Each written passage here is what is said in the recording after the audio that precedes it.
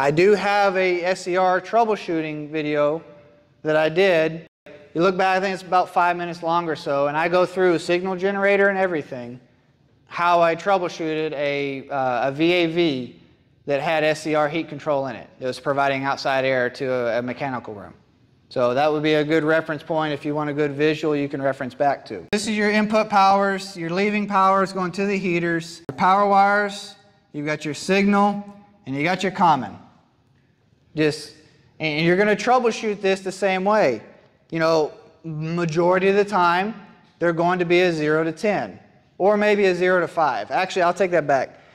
0 to 10, 0 to 5 are the two most common I see.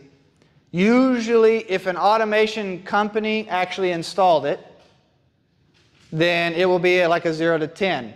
If it is a factory controlled device, and if I remember correctly, the service call I ran was actually that way. It was not an automation company that it put the controller in there. It was a factory controller that was receiving input from an automation controller, but the factory controller ran the SCR relay or heater. What it did is it had a temperature thermistor in the leaving side of the VAV, and there was a dial to where you could adjust the leaving air temp. And depending on where you set that temp, adjusted how much it tried to control the SCR. So that's a very common setup. It's a 50-50 shot. A lot of the times those will be a 0 to 5. They could also be 0 to 10.